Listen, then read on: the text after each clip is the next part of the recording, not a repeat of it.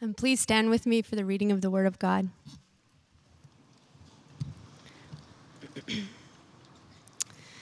And the passage that we're in today is Joshua 23.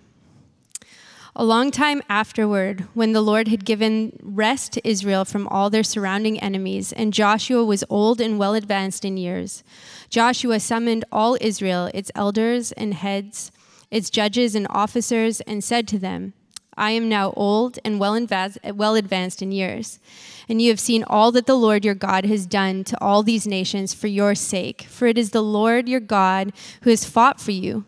Behold, I have allotted to you as an inheritance for your tribes those nations that remain, along with all the nations that I have already cut off, from the Jordan to the great sea in the west.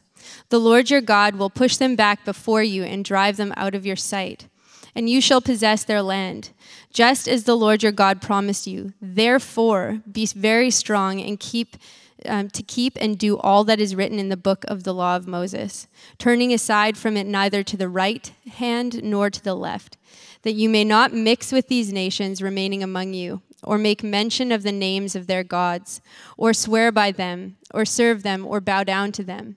But you shall cling to the Lord your God, just as you have done to this day. For the Lord has driven out before you great and strong nations, and as for you, no man has been able to stand before you to this day. One man of you puts to flight 1,000, since it is the Lord your God who fights for you, just as he promised you. Be very careful, therefore, to love the Lord your God. For if you turn back and cling to the remnant of these nations remaining among you and make marriages with them, so that you associate with them and they with you, know for certain that the Lord your God will no longer drive out these nations before you. But they shall be a snare and a trap for you, a whip on your sides and thorns in your eyes, until you perish from off this good ground that the Lord your God has given you. And now I am about to go the way of all the earth. And you know in your hearts and souls, all of you, that not one word has failed of all the good things that the Lord your God promised concerning you. All have come to pass for you, not one of them has failed. But just as all the good things that the Lord your God promised concerning you have been fulfilled for you, so the Lord will bring upon you all the evil things until he has destroyed you from off this good land that the Lord your God has given you, if you transgress the covenant of the Lord your God, which he commanded you, and go and serve other gods and bow down to them. Then the anger of the Lord will be kindled against you, and you shall perish quickly from off the good land that he has given you. This is the word of the Lord. Thanks, Tiffany. Go ahead and have your seats. Good morning. Good to see you all. My name is Josh, if I don't know you. I have the pleasure of being on staff here and looking forward to opening the Word this morning. We're going to continue on in our study through the book of Joshua, this series we've been calling Strong and Courageous. As you just heard, we're going to be in chapter 23. What we're going to be reading this morning, this is Joshua's farewell address to the people of Israel, the farewell address, and in it he extends three charges that we're going to take a look at in order to prepare and really set the people up well for the season coming without him and as they step forward into the promise of God put before them. I've really enjoyed my time studying the Word this morning, or this week, pardon me. There's lots in here for us. There's way more than a history lesson. We too are stepping forward into promises that God has for us, so there's great application. I'm looking forward to it. Go ahead, grab your Bibles, open up, and while you do that, let me open us in a word of prayer. Father, I thank you just for this great story of you delivering people. You're our deliverer as well. Thank you that you've given us your word to strengthen and encourage us in our season as well. I pray this morning, Holy Spirit, as I open the word and really just walk through what you've impressed on my heart this week, that you would empower me. This is nothing without you. All of us, we don't live by bread alone, but by every word that proceeds from your mouth. So I pray that you would minister to us, strengthen us, and I'm dependent on you for this, Holy Spirit, and it's in the name of Christ I pray. Amen. So as we just heard Tiffany read, the text opens by saying Joshua is advanced in years. He's advanced in years, a polite way of saying he's old. It says this, if you've tracked with the story of the Old Testament, back in Numbers 13, we saw Joshua first pop on the scene when Moses sent him and Aaron and 10 other spies into the land. Now, at that time, he was about my age, somewhere in the 30 to 40-year-old range. No one really knows. He won't tell. But you remember, they went in, they spied out the land. Joshua and Caleb came back with a great report, but the 10 others didn't. So as a result, they spent 40 years in the wilderness. 40 years, so 30 to 40 plus 40, by the time that Joshua leads them across the Jordan, and we see the walls of Jericho topple at the beginning of our work through the book of Joshua. But then the text says that a long time afterward, meaning a big period of time has passed since then, and I've done the math in here. It turns out it's about 30 years. So regardless of what metric you're using to determine when you can begin to call someone old, Joshua meets it. He's about 110 years old. And so he calls together the people of Israel because he's probably figuring my end's probably coming pretty soon and I should prepare. He pulls them together and he gives a speech. And he does this because just as a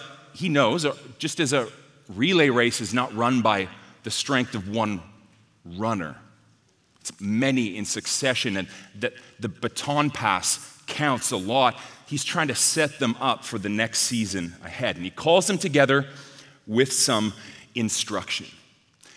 This right here, it cracks open a big theme in the Bible. One I actually spent a fair amount of time on in my study this week. That of heritage, that of legacy, that of long-term linear planning and thinking. It turns out that there's actually many speeches in the Bible, final speeches that people give. Just about every Bible character gives a final speech. If you're looking for a fun topical study this week, I'd commend that. Really interesting. You can go back and trace all of the patriarchs and so forth. But one of them, very notable and applicable to our text this morning, is Moses' last speech. And that's in Deuteronomy 31. So I want to invite you just take a bit of a left in your Bible with me. Deuteronomy 31. I want to read a couple verses. It says, Moses continued to speak these words to all Israel, and he said to them, I'm 120 years old today. I'm no longer able to go out and come in. The Lord said to me, you shall not go over this Jordan. The Lord your God himself will go over before you. He will destroy these nations before you so that you will dispossess them. And Joshua will go over at your head as the Lord has spoken. And the Lord will do to them as he did to Sihon and Og, the kings of the Amorites, and to their land when he destroyed them. And the Lord will give them over to you, and you shall do to them according to the whole commandment that I've commanded you. Be strong and courageous. Don't fear or be in dread of them, for it's the Lord your God who goes with you. He will not leave you or forsake you. And so Moses summoned Joshua and said to him in all the sight of Israel, be strong and courageous, for you shall go with this people into the land that the Lord your God has sworn to their fathers to give them, and you shall put them in possession of it. It's the Lord who goes before you. He will be with you. He will not leave you. He will not forsake you. Do not fear or be dismayed. Now, if you've been with us throughout this series, you might recognize some of this language. You recognize some of this language in Joshua's speech, but there's this language laced through the whole book of Joshua. And it's not just because Josh is making use of the lack of anti-plagiarism laws at the time. What he's doing is he's passing on some of the gold nuggets, the wisdom that's been deposited into him. He's thinking not just about his own legacy, he's thinking about the nation's longevity. He's not just thinking about his own legacy. He's thinking about the good of the nation in the years to come. And this concept, this linear thinking, it challenged me. It challenged me, and actually I dove pretty deep down the rabbit hole in my study this week. It got boring, I won't lie to you, but there's some goodness and there's some not boring stuff here I want to share with you, a couple scriptures. Psalm 71, the psalmist says, God, don't forsake me until I proclaim your might to another generation. Don't forsake me until I proclaim your power to all those to come. We see this heart of linear, long-term thinking. In Proverbs 13:22, it praises this type of thinking and says, a wise man leaves an inheritance to his children's children, not just a financial one, a legacy for them to live in. And the reason the Bible praises this long-term generational thinking is because the Bible actually commands it. In Proverbs 22:6, it says, train a child up in the way they should go, and in the end they won't depart from it. In Deuteronomy 4:6, we read God commanding that all that God has done and all that God has commanded be instructed and passed on to the next generation. The Bible cares about this, and this is why it praises it. But what really stuck out to me as I studied this topic this week is how, as Christians, we actually have more reason to think generationally than any other people on the face of the earth. The reason I say that is because the promises that God has extended to us are not just to us, but to all the generations that would come afterwards. And additionally, the mission that God calls us into, that of spreading his fame, letting the nations hear his name, spreading the gospel to every nook and cranny, every unreached people group in the world, is going to require long-term thinking and strategical planning if we're going to accomplish it. We have more reason to think, and this doesn't mean we do this, but we have more reason to than any other people in the world. And this is why I love Westside. This is why, as a church here, we do a number of things. We sponsor missionaries overseas, but we also sponsor missionaries on UBC and SFU and all of our local college campuses because the next generation matters. This is why we strive to do excellent children's ministry because the next generation matters. It's why we should all have lots of kids. They're a lot of fun to make. I mean, a lot of fun to have. But they are also our plan for the future. We need to embed them in community and we need to train them. Proverbs 127:4. This is a great one to write down. Proverbs 127:4. It says, like arrows in the hands of a warrior are the children of one's youth. Like arrows in the hands of a warrior are the children of one's youth. And the reason why is that you and I, we're all going to have battles that we're going to fight in our lifetime. We have battles, we have things that we need to do, but there's a battle coming, and our children are like arrows that we hurtle over our battles and into the future. And so we need to invest and we need to think long term. They are the future change agents. How we live matters, but it matters just as much how well we set up the generation to come. Many ways that I was challenged with this as I studied this week, but just to extend some of the challenge onto all of us as a community, I want to ask, how are we as individuals thinking and planning for the generations to come? Are we thinking?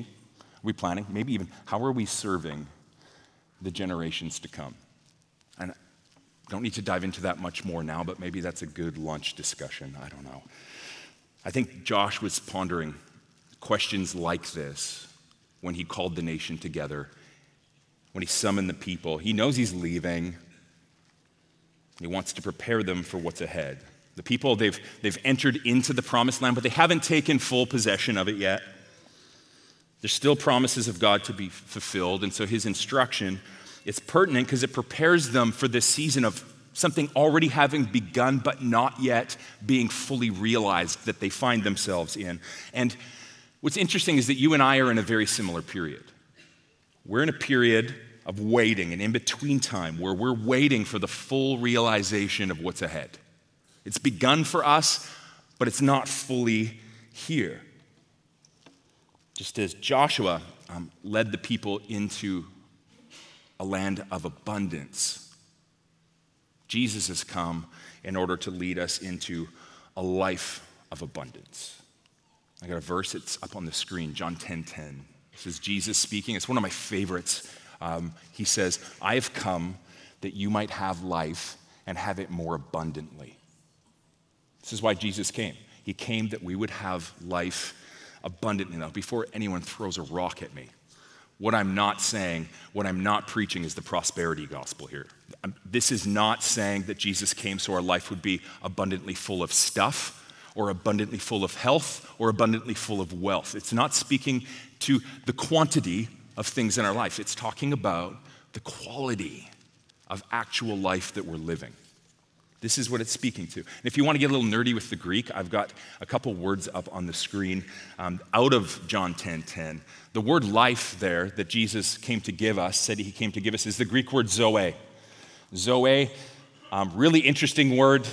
To make long story short, it's referring to the quality of life that Jesus has within himself.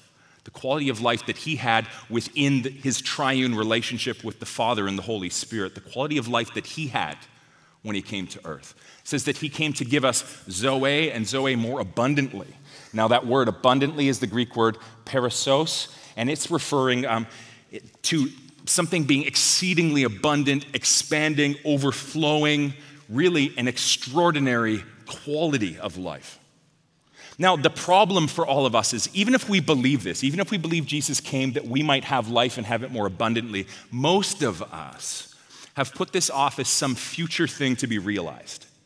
Something that one day when we die, we'll take possession of, some far-off esoteric idea. And it's true, we won't fully partake of this until Christ returns or we die and get to go be in glory. But what's not true, this is what we need to guard against. What's not true is that we don't begin to participate in it now. In John 17:3, Jesus said, "This is eternal life, that they know you. This is eternal life, that they know you, the one true God, and Jesus Christ whom you've sent." So Jesus came, he died in order to reconcile us to relationship with the Father and to give us life, and he says that begins now. He's died, he's made that relationship. Eternal life is knowing God, and that access is open to us now. So in the words of John Ortberg, eternity is now in session. Eternal life has begun for us.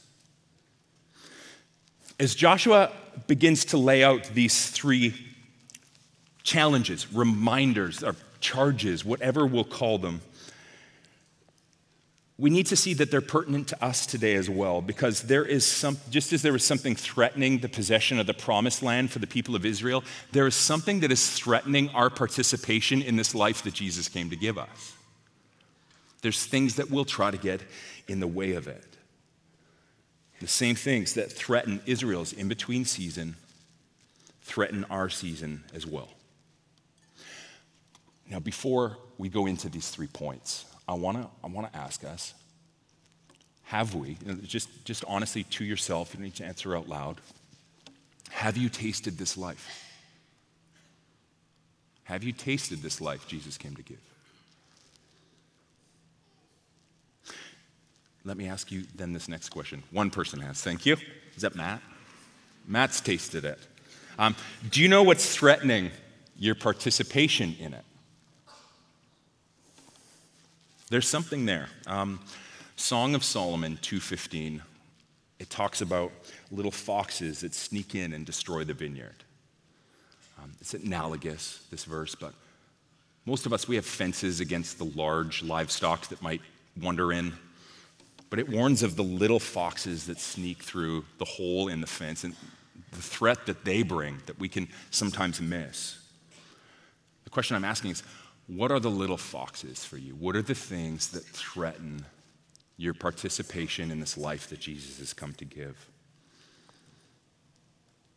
Now, in order that the nation be encouraged to take hold of the promised land God's given them, and in order that we might fully engage in the promised life Jesus has for us, Joshua gives now three charges. The first, it's in verse 3. It's to reflect on God's past faithfulness. He says, "You've seen all that the Lord your God has done to all these nations for your sake, for it's the Lord your God who has fought for you." He hammers on this over and over. 13 times in 14 verses, he attributes all that's been done back to the Lord your God. It's Lord your God appears all through there. You have seen it, he's saying. He's reminding them. I don't know if you've been tracking with the Christian news this last month. Lots of sad stories have been coming through. There have been several news stories about prominent pastors, worship leaders, believers who've walked away from their faith, leaving disgruntled, doubting even the existence of God in some cases. Very sad stories to read, very heavy stories to read. And in many instances, I think in many ways, these stories, they remind me of marriages that I've seen that have dissolved, formerly seemingly great relationships. Some of them I was at their ceremonies. I knew them for years. I've seen their vows, and then a few years in, something's happened. They've been pulled apart, or quote unquote, they've fallen out of love. Joshua's reminder to them, it's to remember all that God has been to them, all the ways they've seen him act, all the mountaintop moments they've had. He's pulling out the memory box. He's pulling up the last 5 years of Instagram feeds. He's trying to remind them of everything that's happened before. He wants to cause them to recollect, to reflect on who God's been. Little foxes, they'll sneak into marriages. They're going to sneak into our relationship with the Lord as well. And when they do, we need to remind ourselves of all that God has done, all that's happened before. We need to be ready with an account of all the ways that God's moved for us. And there's a few ways we can do this. Let me get to this in a second. But what we see Josh doing here in many verses is reminding them of the God who sent the plagues, who delivered them out of Egypt, who split the Red Sea, who made water come out of a rock, who sent bread from heaven, who sent quail from heaven, who split the Jordan, who conquered nations before them. He wants them to see all the ways God has moved for them in time past, and we need to see this as well. So as a practice, a way that we can practically put this on, I want to commend something to you. In your time this week, while you're praying, could I encourage you, take a little longer. Go for a prayer walk. If you're a prayer walking type, maybe you have a prayer closet. Go into your prayer closet, and as you open up in your time of prayer, just begin by recounting all the things that you've seen God do. Go back through, spend some time there. If you spend your whole time there, that's okay. This is a great way to begin. If you pray through different prayer models, if you've been taught different ways to pray, one of the ones I like, the acronym ACTS, beginning with adoration, confession, thanksgiving, and supplication. So you begin your prayer, and the Lord's Prayer begins this way too, just by acknowledging who God is, all that he's done. But this week, could I commend to us all, Westside, a practice of just lingering over who God's been for us, reflecting on that. Because it'll guard us against these little foxes that will come. He says, don't forget don't forget how God has fought for you. But then he moves on to his second point, which is remember God's future promises towards them. In verse 4, we'll pick it up. Behold, I've allotted to you as an inheritance for your tribes those nations that remain, along with all the nations that I've already cut off from the Jordan to the great sea in the west. The Lord your God will push them back before you and drive them out of your sight, and you shall possess their land just as the Lord your God promised you. So he said, everything that God has done, he's promised to do, he's already done. Now he's reminding them of what God has promised to yet do. He's pointing to the character of God and saying, he's faithful, he's going to do it. Now don't forget what he's promised will yet come. But as we go through the middle chapters of our lives, these sections of something already having begun but not quite there yet, it's very easy, isn't it, to look over at alternate storylines and go, I think it would be better to be over there. I think I want to be over, look, that looks a little bit more enjoyable. That looks a little bit more pleasurable. That looks like a better time. He's saying those seasons are going to come. Don't look at your middle chapter. Look at the chapter to come. Look at what God's promised. if we fix our eyes on that, we're going to be more equipped to fight these temptations that come along in our middle chapters. He's urging them, remember what God has said is coming. In verse 5, he's quoting Deuteronomy 9, where God promised that he would fully deliver the land over to them. He doesn't want them to settle for half the land. This is what they've got. They haven't fully taken possession of what God's given. They're still lingering enemies. He wants them to possess all that God has for them. In Westside, there is promises of God ahead for us as well, and we cannot forget them. And I want to fully partake of all that God has for me. I want all of it. I want that for us as a body. I want all that God has for Westside and the city. Life abundant, life Zoe, life as Christ has it. Life overflowing. This is why Jesus says in John 6 that he's the bread of life. Whoever comes to him will not hunger. Whoever believes in him will never thirst. That's why Jesus promised in John 4:14, that whoever drinks of the water that he'll give him will never be thirsty again. The water that he gives will become a spring of water welling up to eternal life. Man, I want that. I want all of that. I want all of that for us. He promises life abundant. And he also promises life eternal. In 1 John 2:24, this is up on the screen. He says, let what you heard from the beginning abide in you. If what you heard from the beginning abides in you, then you too will abide in the Son and in the Father. And this is the promise he's made to us, eternal life. He promises eternal life, new heavens, new earth, where we get to live our lives out free from sin and its effects. He promises that we'll be given crowns, that he'll share his glory with us for all eternity. I want that for us. I want that for myself. I want this for the city. But if you're like me, there's a temptation that comes along. Tries to lure us into cheap bootleg versions, right? Hack job counterfeits. We're prone to satisfy ourselves on life acceptable rather than life abundant. We're like a family headed to Disneyland. And along the way on this road trip, they decide to pull off and take some detours and see all of the cheap roadside small town attractions. And instead of getting to Disneyland, they get to see the Hoover Dam and the world's largest ball of twine. I don't know what it is that detours you, but there's something. It's worth examining. There's eternal life in store for us, life abundant, and many of us, if you were like me, we've been settling for life acceptable. So after reminding them of God's future promise, all that he's done, he goes on to his third point. The third charge he gives them, and in turn us, is to devote themselves to God. Read with me verse 6. It says, therefore, be very strong to keep and do all that's written in the book of the law, turning aside from it neither to the right nor to the left, that you may not mix with these nations remaining among you, or make mention of the names of their gods, or swear by them, or serve them, or bow down to them.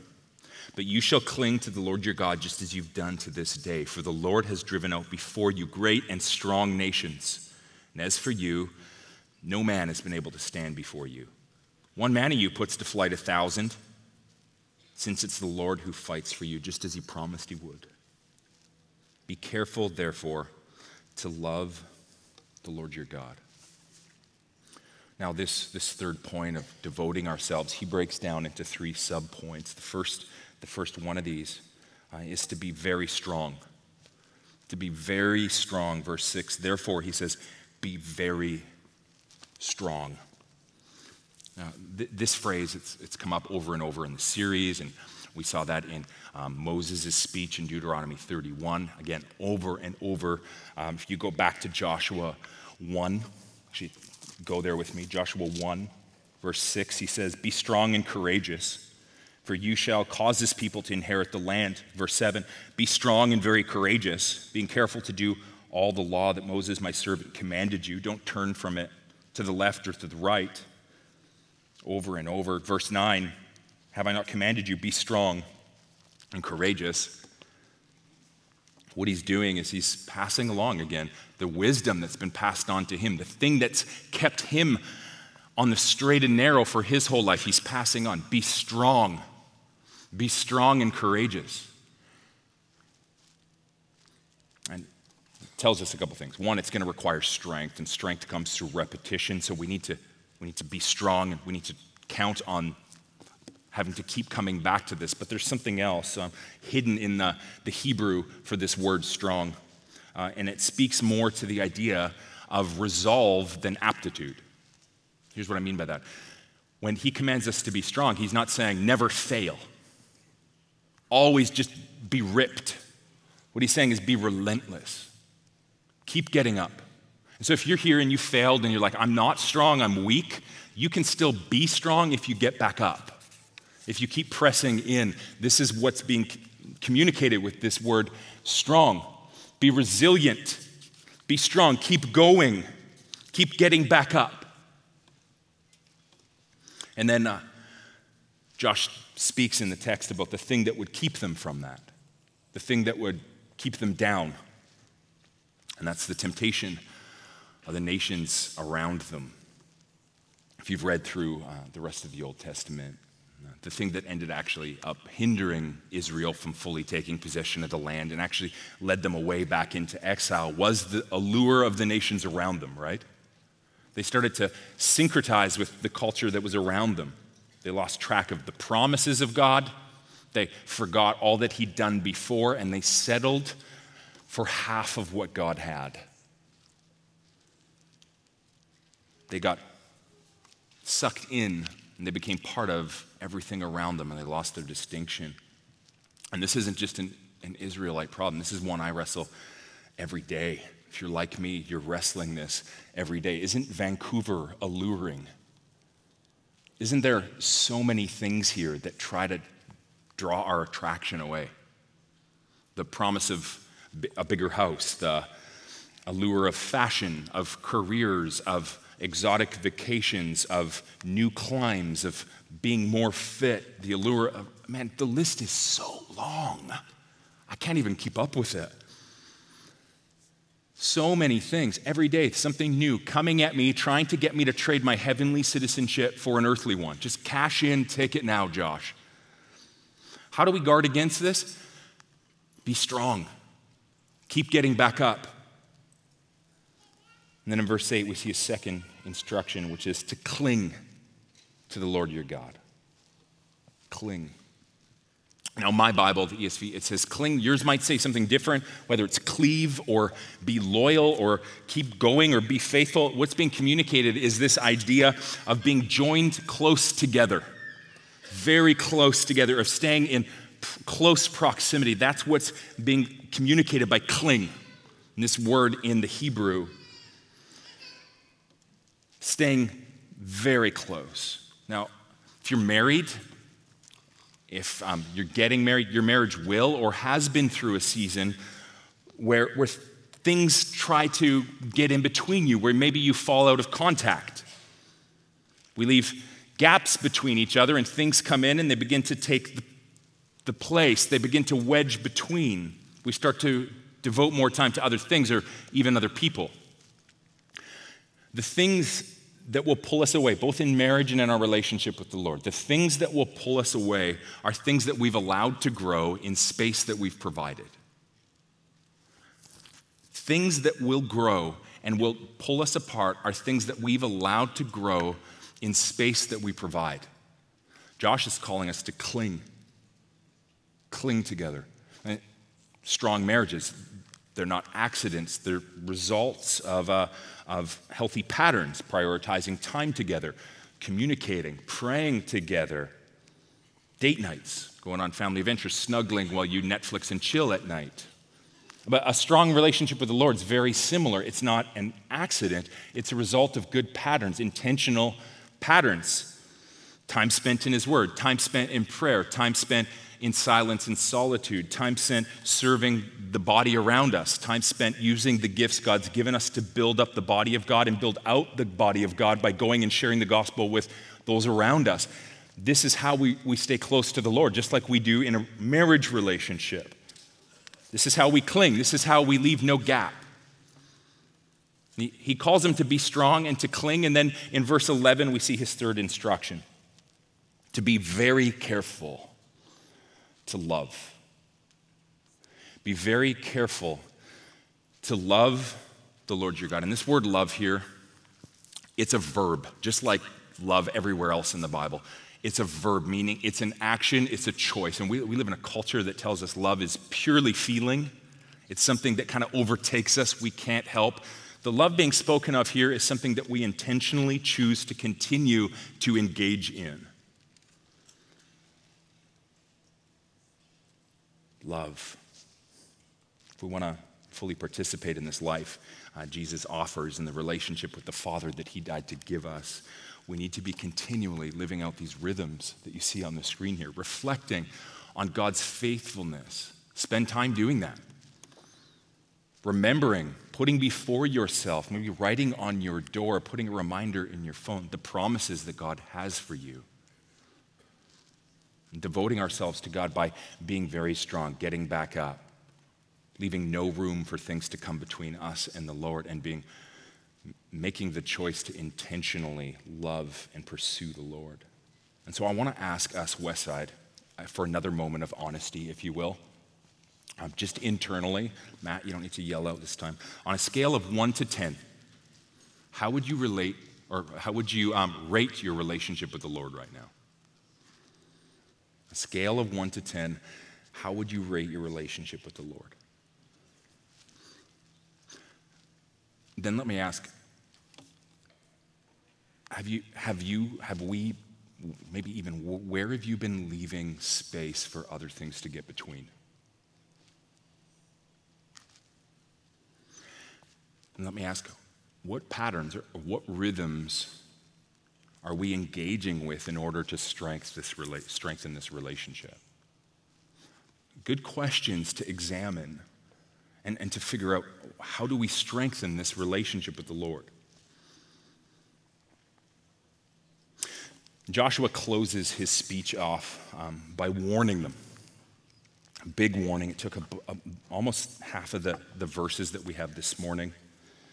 Warning them about what will happen if they don't foster these patterns. And he says that if they stop remembering the goodness and kindness of God towards them, if they lose sight of the promises that are ahead, they become enticed by the pleasures and pursuits of the culture and the nations around them, it says, he will not drive the nations out. That's frightening. Verse 13, it says, there'll be a whip to their side and thorn to their eyes. No one wants thorns in their eyes. He's saying their experience moving forward is gonna be related to how they engage with the promises of God that are put in front of them. How much of the promised land they partake of will depend on how much they engage. Likewise, how much we partake of the promised life that Jesus has in front of us will depend on how purposefully we engage with it moving forward. And I want to be very careful. I'm very careful here.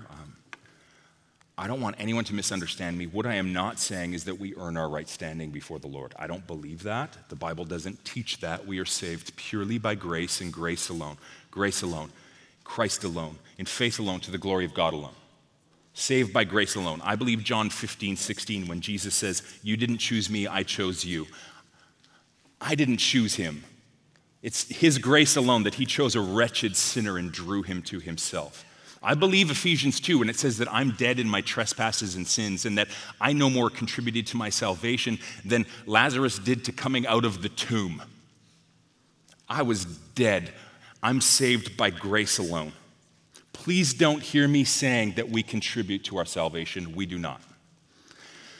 But Josh clearly articulates that Israel inherited the promised land solely because of God's grace. But he's also clear that their experience in the land is going to depend and be related some way to how they engage with God's promises moving forward. And likewise, our experience in this life that Christ has purchased for us and in the relationship with the Father that he's died to give us, it will correlate to our engagement with it. It'll correlate to the effort we put in. To quote Dallas Willard, I love Dallas Willard, got a bit of a man crush. He said, "Grace is opposed to earning, but not to effort." Grace is opposed to earning, not to effort. We don't earn our salvation. To try is futile. That's what every other religion in the world preaches, is that you keep this list of things and you earn for yourself a right standing. Christianity says you cannot. Jesus came and saved you by his own works. Now we live our life in joyful response to him. Grace is opposed to effort, to earning, not to effort. In fact, God's grace actually empowers our effort. It multiplies it. It makes it possible. It makes it do what it could not do if he had not saved us. To illustrate this, Colossians 3:5, for those of us who are in Christ, commands us to put to death what is earthly in us. We all know we cannot put to death the deeds of our flesh apart from the Spirit's power. But in Christ, the Holy Spirit actually empowers our efforts, and therefore the Bible can give us all sorts of imperatives. To be holy as I'm holy. Put to death the deeds of your flesh. The list is very long. Run the race. It's not telling us to earn. It's telling us that the Holy Spirit's waiting to, in a sense, and I'm going to fumble the word, but to partner with our effort and radically multiply it. Romans 8, this is up on the screen, Romans 8 and 12. It commands effort. This is from the Berean Study Bible, another really good translation I like to use. I like how it puts it here. It says, "Therefore, brothers, we have an obligation, but it's not to the flesh, to live according to it. For if you live according to the flesh, you will die. But if by the Spirit you put to death the deeds of the body, you will live." By the Spirit, our efforts are met. So no one, this is saying, is going to be made holy without effort. Not holy in justified sense, but our ongoing sanctification and transformation into the image of Christ will include our effort. And this is, I think, what Augustine was getting at when he said, "Without him, we cannot. But without us, he won't." He wants to partner with us. He invites us into this mission together. As we inch towards a close, I want to invite you to flip with me to 2 Peter. 2 Peter 1, verse 3 to 10. It's too long to put up on the screen, so I just want to flip there in your Bibles with me. I would commend this verse. There is so much here. Speaking a lot. It's sort of the New Testament version, in a sense, of Joshua's speech to the Israelites. Take this, go home with it, study it this week. There is all sorts of gold nuggets to get out of this verse, but I want to read it. It says, "His divine power has granted to us all things that pertain to life and godliness in Christ Jesus." His divine power has granted to us all things that pertain to life and godliness through the knowledge of him who called us to his own glory and excellence, by which he has granted to us his precious and very great promises. There's that promise again. Joshua called the people to reflect on the promise. Now Peter does.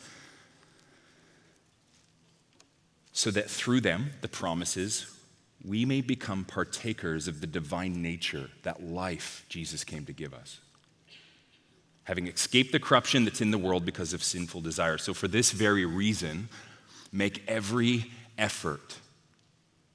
Make effort, engage, willfully choose to supplement your faith with virtue, knowledge. These are actions on our part. Knowledge, self-control, steadfastness, godliness, and godliness with brotherly affection, and brotherly affection, love. For if these qualities are yours and increasing, so if we're increasingly engaging in this, we will be kept from being ineffective or unfruitful in the knowledge of the Lord Jesus Christ. Whoever lacks these things is so nearsighted, he's blind, having forgotten he was cleansed from his former sins. Therefore, brothers, be all the more diligent to confirm your calling and election, for if you practice these qualities, you will never fail. Why? Because the Holy Spirit will continually engage and continually transform us from one degree of glory to another. In this way, there will be provided for us richly entrance into the kingdom of our Lord and Savior Jesus Christ. Westside. There is in front of us an invitation to life eternal, to life abundant. There's an invitation to engage in a deeper capacity than we ever have before. There's an invitation to have as much of God as we want. I want us to want as much as we can get. So I asked us, on a scale of 1 to 10, where would you rate your relationship with the Lord at the moment? And regardless of whether you gave a 1 or a 3 or a 7 or a 9, the way you move this, 1 step or 5, it begins in the same way, with a step.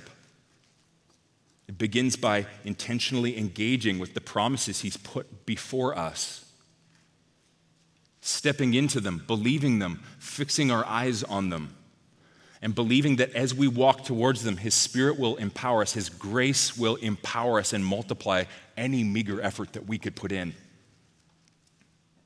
And Joshua called the people to reflect on his faithfulness, to fix their eyes on his promise, and to devote themselves to the Lord by being strong and resilient, by clinging to God and being careful to continue walking out an active verb form of love towards the Lord.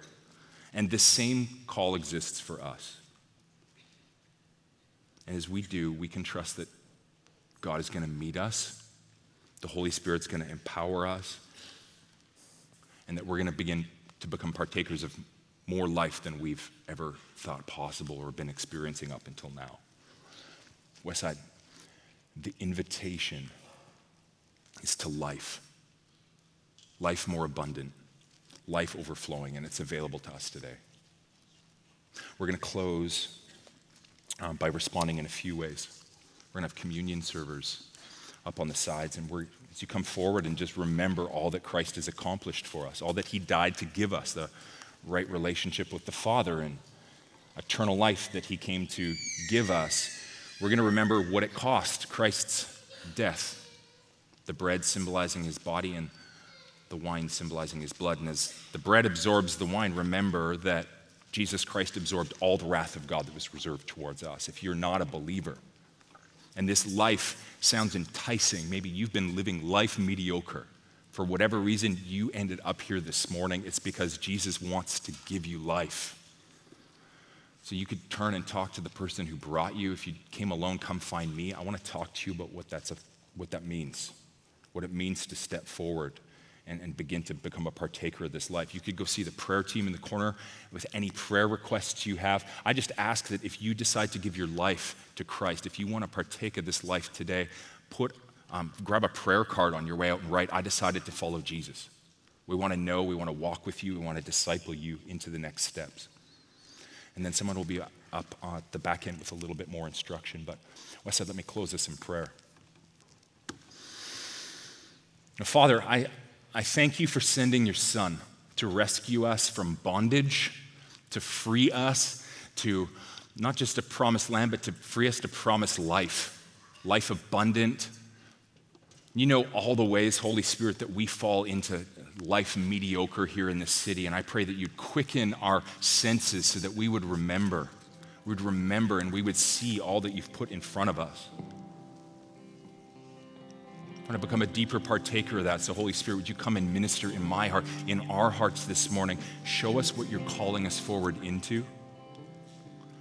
Wow us with the grace, your lavish grace on us that offers an invitation such as this. We commit this all to you, Father, in the name of Christ. Amen.